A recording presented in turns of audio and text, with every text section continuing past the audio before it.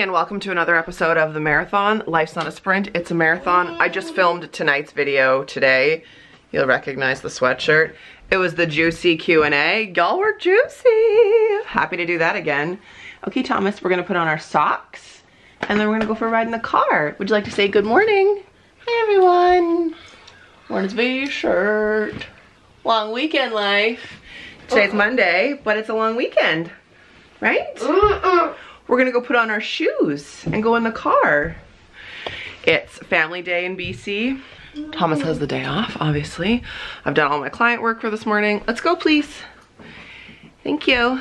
And, what? Oh, hi.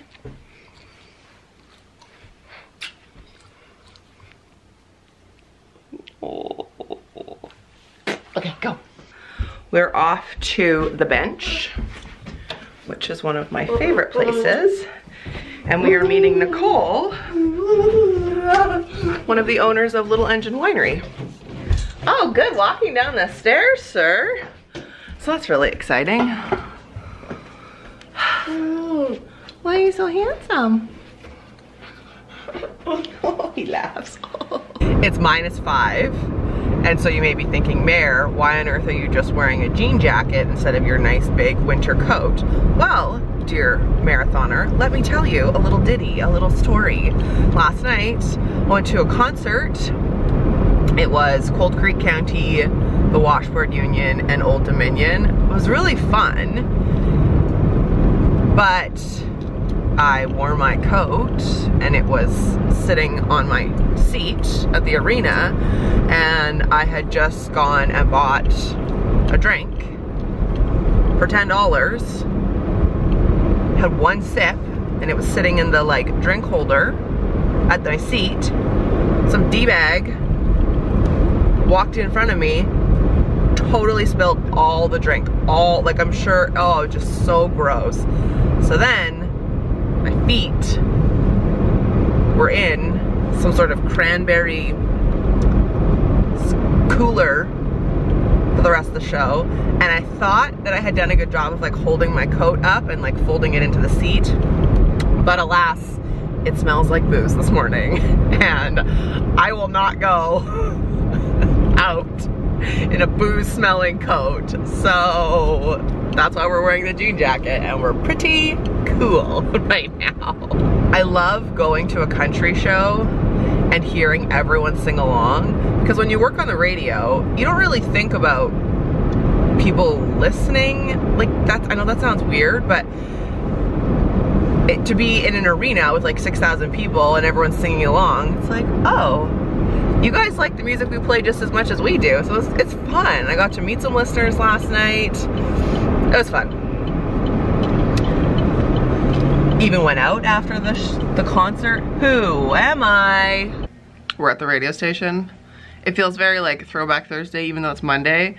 It, for some reason, made me think of when I used to do weekends here and you and I would hang out and we would make the tea and get the food, and just a throwback. But today I'm here with a very special guest. Might I introduce you to Country 100.7's little buddy. Thomas is just having a little snickety snack while I do some work. It is a beautiful day out. Can I show you? This would also be a TBT on a Monday. Remember when I always used to put time lapses? Whoa. This feels like Stranger Things. That's crazy.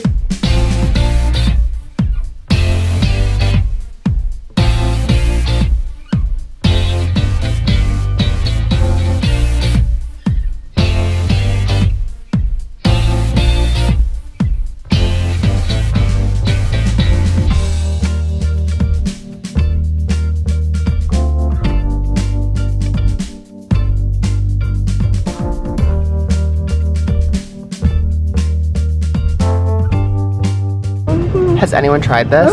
Can you tell me? Can you report back? What? Why? Green Caesars? Is that for St. Patrick's Day? Oh my gosh, what? What?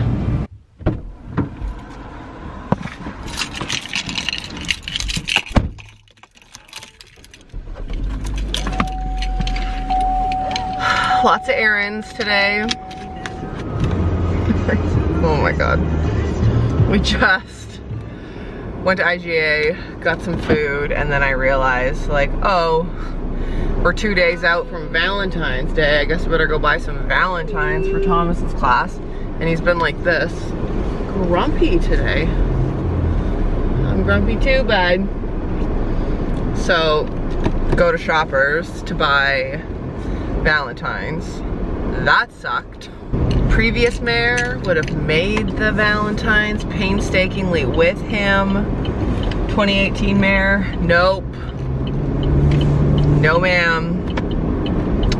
We're doing Thomas the Train today. And I managed to find some cute cards for his teachers, which was nice because I couldn't find them for a while, and I was like, am I gonna have to get some ridiculously like sexual card and try and make it funny? But there was some teacher ones at the bottom, thank goodness. There was one that like was unfortunate because it said, Happy Valentine's, you do you on the inside, and I thought to myself, well, this is perfect. But the front had a woman meeting a frog, then kissing a frog, then the frog and her being like friends, and then her eating frog's legs, and then the inside said, Happy Valentine's, you do you. And I thought, that's maybe not appropriate. But we did it. We did it. Self high five. It's 4:45. I'm like pretty done for the day. I know I got asked about Valentine's Day in my juicy Q&A, but I'm curious how you feel about Valentine's Day. Do you love it? Is it the one day a year where you and your spouse or your partner do something for each other? Do you hate it? Are you indifferent? Are you single? And how do you feel about it? Like I said, it was never, I mean, probably early in our relationship, it was more fun. But in the last few years, I don't even know if we acknowledged it last year. Just like, I don't know. We exchanged cards, I think, pretty sure. Anyway, curious what you think. Did a quick tidy, basically getting all the laundry I've done this weekend up to the main floor so that I can put it away tonight. Need to do that, need to like prep for the week. And just kind of trying to get things together. You know, I try to do that on the weekend. But when we were at IGA, I saw these for the first time, so I'm gonna bake a few. I've never had them before. They're the Zorba's Authentic Falafels. They're vegetarian, or vegan too. They look to have just chickpeas, onion, water, canola oil, parsley, garlic, baking soda, spices, salt, and citric acid. So that seemed like a good mix. So I'm gonna make myself some of these. Thrilling dinner of salad, 3 of those falafels. Probably have half of that pretzel bun with some hummus. Put the other half in Thomas's lunch tomorrow. What a block.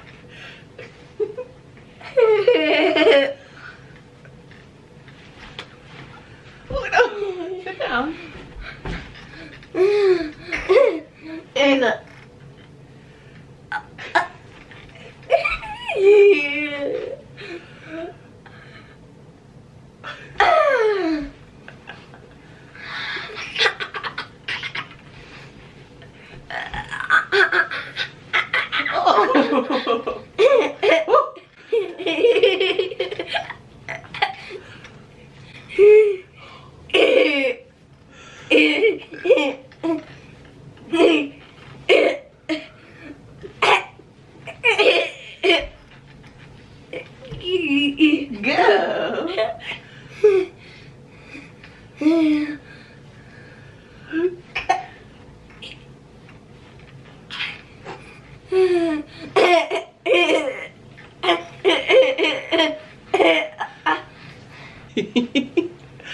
Oh, socks. Sock hands. Who needs toys when you have sock hands? Who needs toys when you have mommy's reading socks?